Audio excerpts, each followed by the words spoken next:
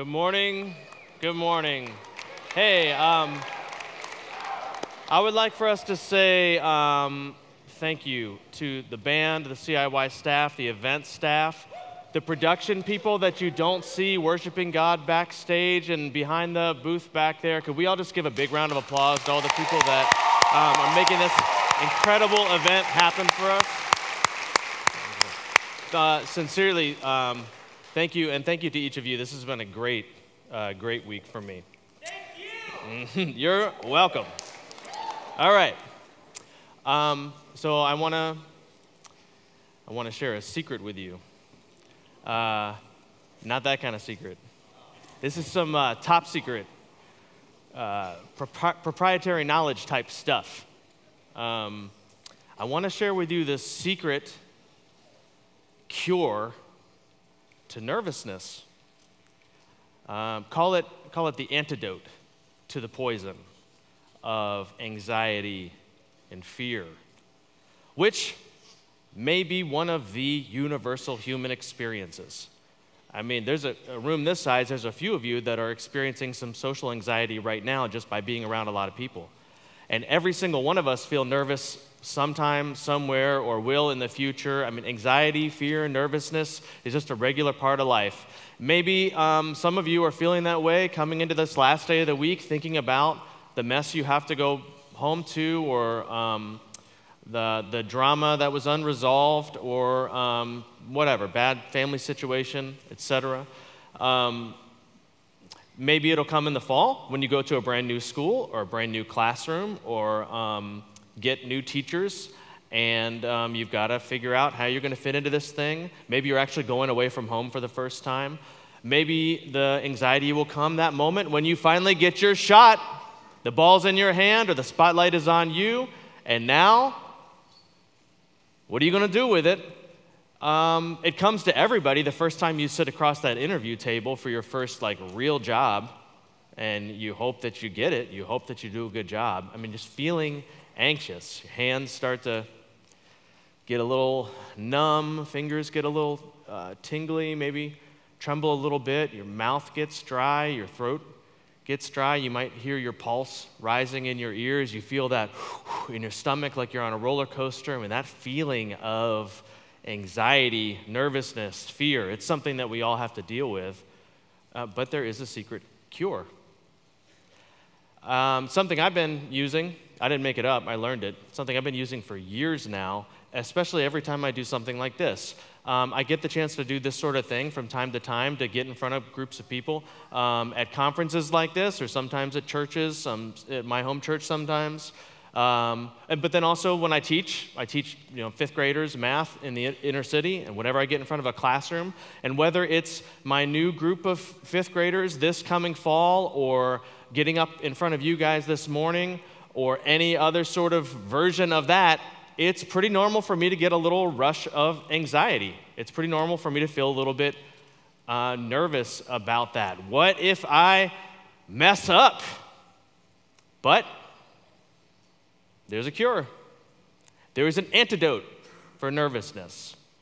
Here it is.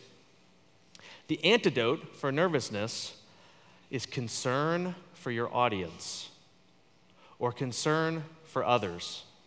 Now, I did not make that up. I heard it first from a pastor named Andy Stanley in Atlanta. Maybe some of you have heard of him. I don't know if he made it up. He may have passed it along from somewhere else. But the cure, the antidote is, before I get up on stage and I start to feel a little bit nervous, I stop and I think about you. I become concerned for you. And I start to think true things. Like, okay, in a group this size, there's some people out there, there's some young men and some young women they're hurting right now. Literally, physically in pain. In a room this size, there's somebody that is sick. There's somebody that has some kind of injury and emotional pain. There's people struggling with fear and doubt and insecurity, and they need some comfort. You need some encouragement. And some of you that are heartbroken, I know it's true. In a room this size, there's some of you that would just give anything if you could just talk to him one more time or see her one more time. And I start to think about these things, and I start to become concerned for you, and this desire wells in me to give you something, to help you with something, to lift you up in some way. I think about the fact that some of you know you're going back to something dysfunctional, or maybe you're even scared to face him. But some of you made big decisions this week, and when you get back home, you're going to need some courage to actually do the thing that you decided to do. Some of you are going off to new places next year, and you've got big decisions to make when you get home, and you need wisdom. You're going through some things. And I think about these things, and I start to become concerned for you, and it's almost like magic. If I begin to get concerned for you, all of my anxiety just sort of evaporates. I want you to try this. When you go to your new school in the fall, or when God opens up some opportunity for you to share your faith with somebody or invite somebody along to some ministry thing or whatever, and you start to feel that anxiety, what if I don't have the right thing to say? What if they ask me a question I don't know the answer to? You start to feel that fear. Or when you get your moment or that job interview or whenever it is, I want you to try it. Try out concern for others. Try thinking, what does this woman across the interview table, what's she going through right now? What does she need? What kind of employee would help her do her thing that she's trying to accomplish? Become concerned for others, and the anxiety just sort of evaporates. Because what is anxiety? What is it? What's happening when I'm nervous? Well, I'll just speak for myself. When I'm nervous, before I get up here, I'm thinking, whoa, I hope I don't mess up. I hope I don't trip over a wire and fall on my face, or I hope I don't fall off the stage. I hope I don't say something stupid. I hope something doesn't slip out. Gosh, I hope I don't say a swear word. Can you imagine? I hope I don't find myself babbling about something that doesn't make sense, like, don't let the devil take your chocolate cake or something like that, I hope I'm amazing. I hope I remember everything I plan to say. I hope they think I'm awesome. I hope they think this material is incredible. I hope I do a great job. Me. And the moment I make my brain turn the corner and think about you and what you're going through and what you're feeling and what you're struggling with, it's almost as if there isn't enough room in my brain to be concerned for you and focused on myself at the same time. It's like this town isn't big enough for both of us. I can either be thinking about you, concerned for you, or I can be concerned for myself. And anxiety flows almost entirely out of self-concern. So concern for others, concern for your audience is the antidote, the cure for anxiety, fear, and nervousness. But I think that actually the way that John says it is even better. He doesn't say concern for your audience. He says love. He says love drives out fear. Love expels fear. God's love has the power to make us fearless.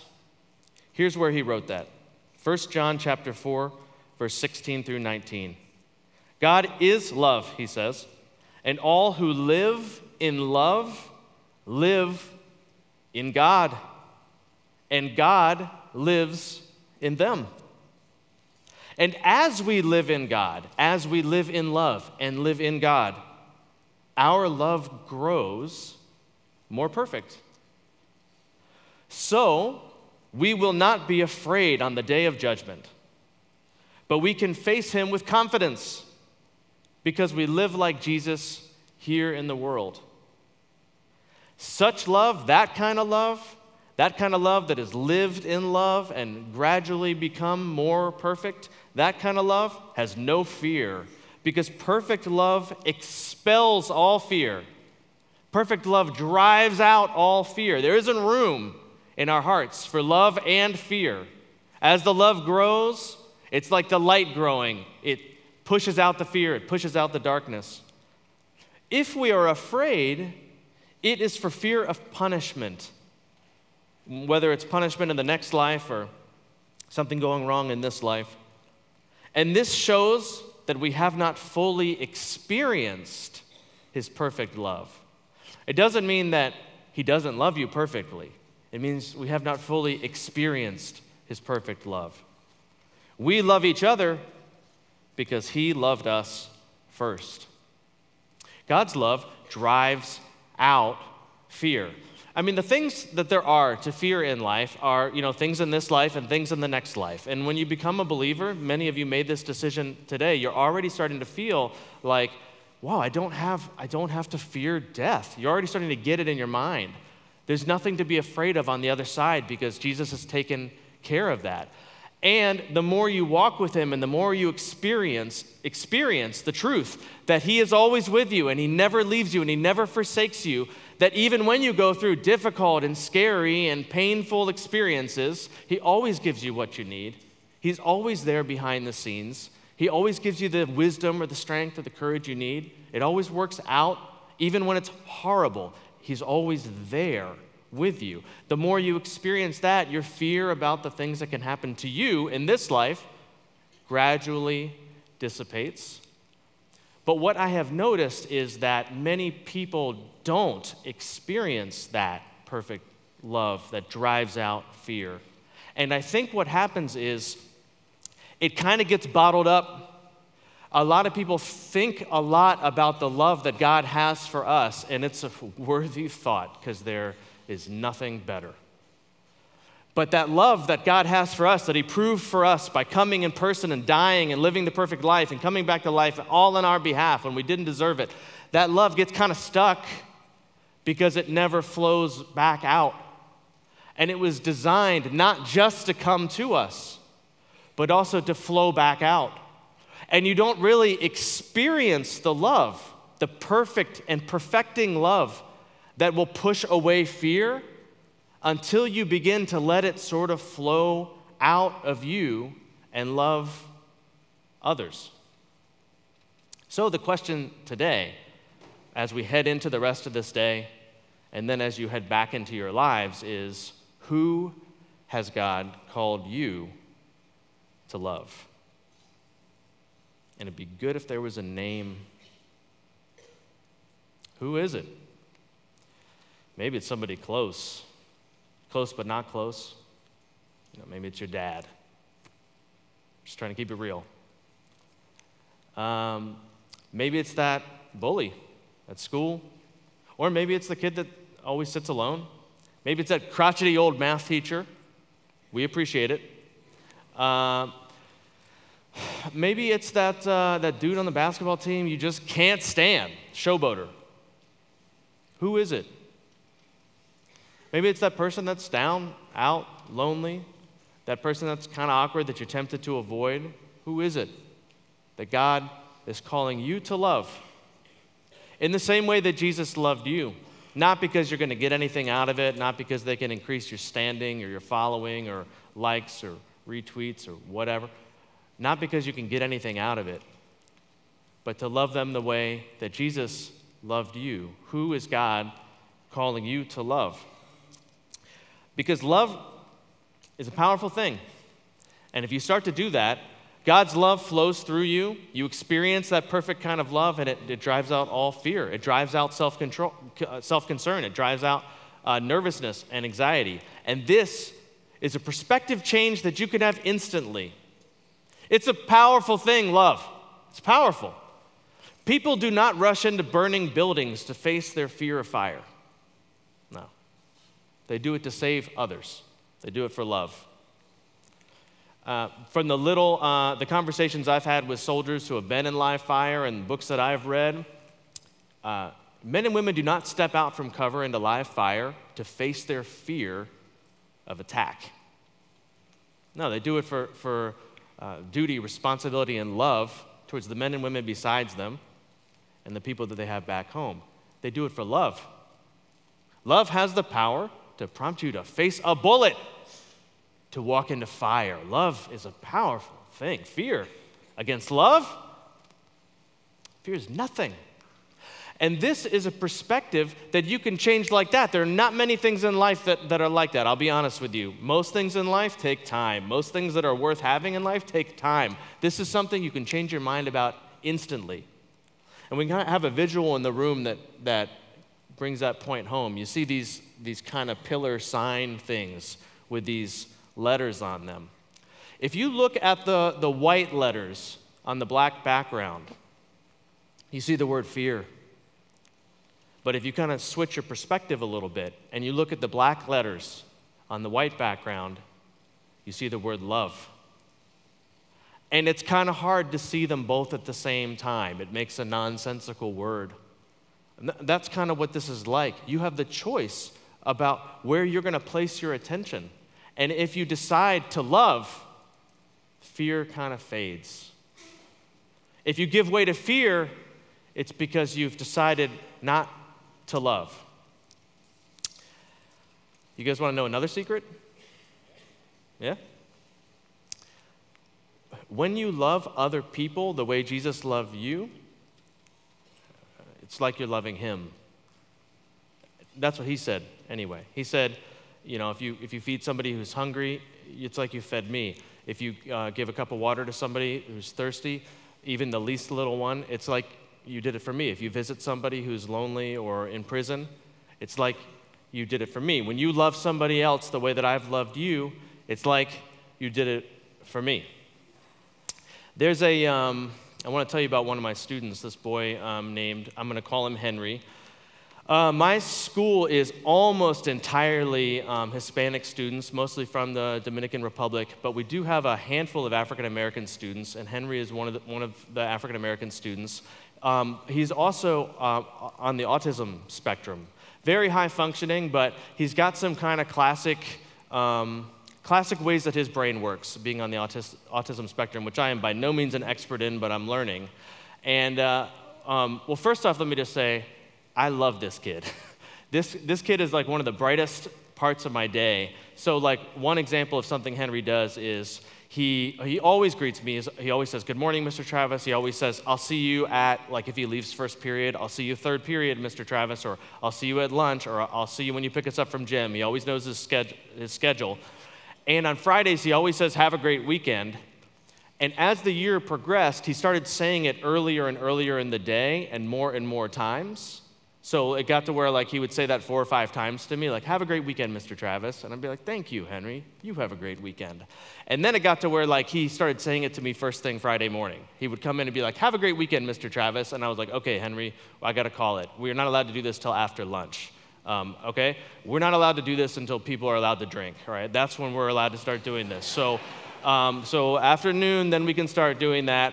Have a great weekend, Mr. Travis." I love this kid. But some of the things that he faces is sort of classic on the spectrum type stuff. He has a very hard time interpreting emotions and making sense of them.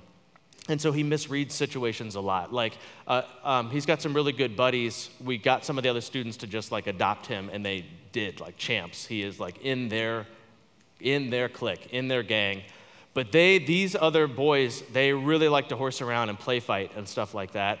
And Henry really does not like any kind of physical violence, and he can't read that they're playing. He thinks that they're really fighting, and it really distresses him, and he tries to break it up. And the other boys are getting frustrated with Henry because Henry gets really loud and tries to break them up. And so I met with them, and I explained to them what's going on, and I tried to help those boys understand, like, look, in Henry's mind, you're killing each other. You're fighting each other, and he has come to your rescue. Gosh, I wish I had a friend like that, and help them try to get where he's coming from, and then try to help Henry understand you're having a hard time reading that they're just playing. They're just trying to have a good time. So I asked them to come up with a code word, and they picked SpongeBob. I don't know what. And the code word is, "This isn't real, Henry. We're just playing." And it worked. They were like, "I don't even know what I'm doing," but it worked. They'll be play fighting, and Henry starts getting all hyped, and they'd be like, "Oh no, SpongeBob, Henry," and he's like, "Oh, okay." He still doesn't like it, but he knows the code word. Now Henry does not have a violent bone in his body. He's a big kid, but he's like the gentlest boy that you've ever met. But when he gets distressed, another thing, and this is a spectrum thing, he also can't really modulate his own emotions. He has a hard time figuring out, how serious is this issue? So like a broken pencil can turn into like full out Hulk mode, Tears, snot bubbles, rage mode. So that's another thing that happens, and he also has some personal space issues. He doesn't read, he doesn't get body language and personal space, so he is often right up on me. Maybe even sometimes in the middle of class. I'll be teaching, and suddenly Henry needs something, and he is right up on me. And I'm just like, oh, hey. Having a good day, Henry? And he says, I'm like, all right, okay, buddy. All right. All right, buddy. So all that so that you can understand this story. I spend a lot of my day talking Henry off ledges because he misinterprets things and gets super, super upset. So it was one of those crazy days. I'm rushing out of the building to get some food for lunch, and I don't have a lot of time. And any teachers in the room, you know how that can go sometimes. And they take our kids to a park that's about a block away from the school for recess, and I just passed a bunch of my students on the way out of the building.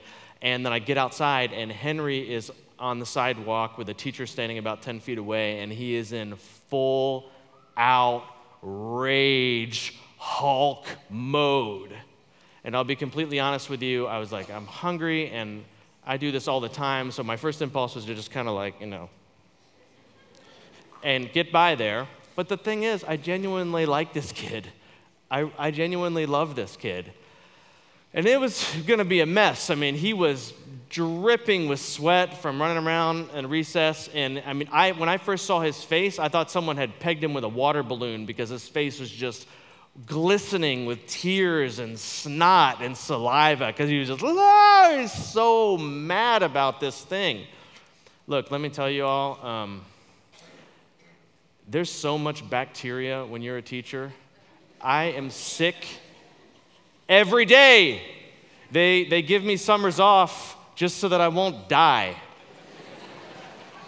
So there's a strong temptation to bustle by this circumstance, but I genuinely like this kid, and I hate to see him so distraught. So I pull up, and this other teacher didn't know him, and I was like, let me try to talk to him for a minute. It took a while to get him kind of calmed down. I finally got out what was going on, and he was raging because some other kid at recess, he overheard another kid at recess. We'll call this kid Francis G.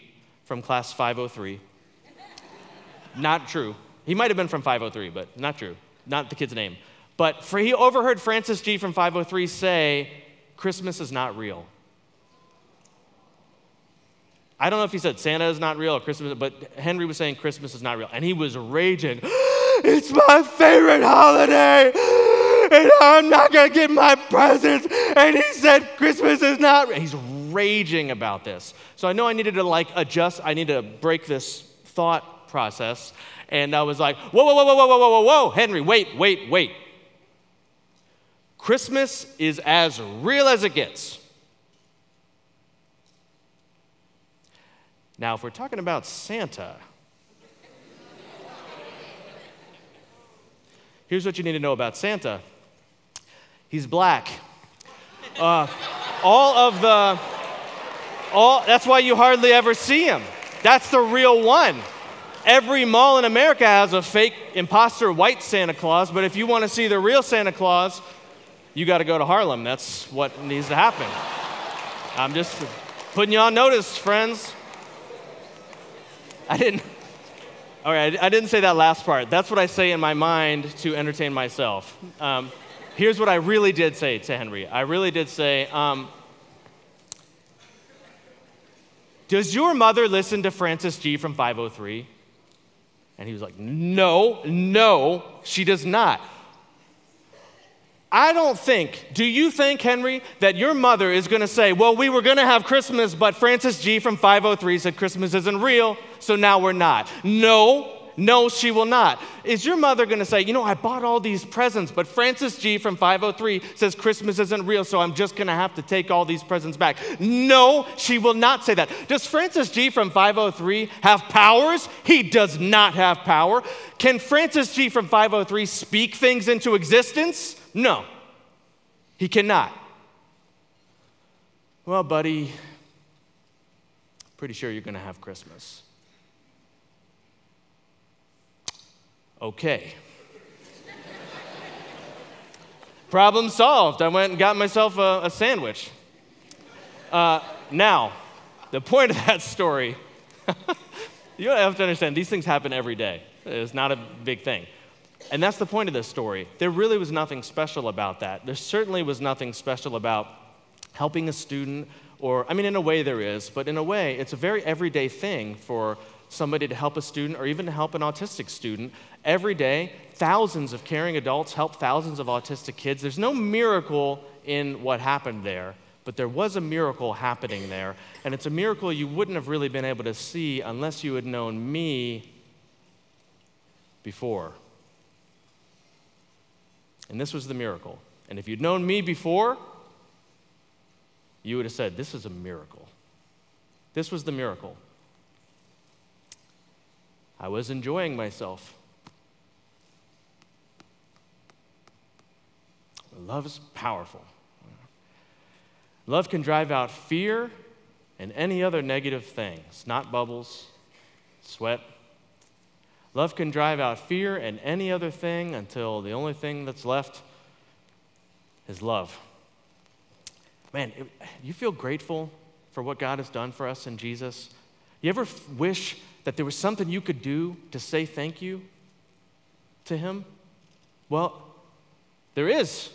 There are not many things that I can say with authority that I know make God happy, but there's a couple.